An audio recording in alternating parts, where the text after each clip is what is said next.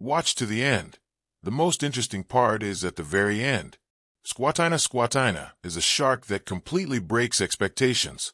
Its flat body and wide fins make it look like a ray, but biologically it is a true shark and a highly efficient ambush predator. Instead of swimming constantly, this species buries itself in sand on the seafloor. Only the eyes remain exposed.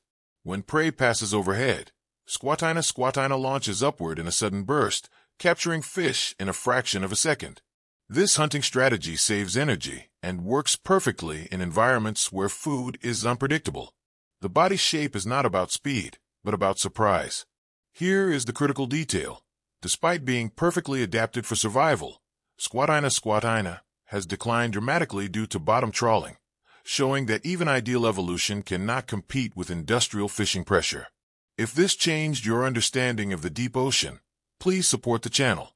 Like the video, subscribe, and tell us in the comments which sea creature you'd like to see next. Let's discuss in the comments.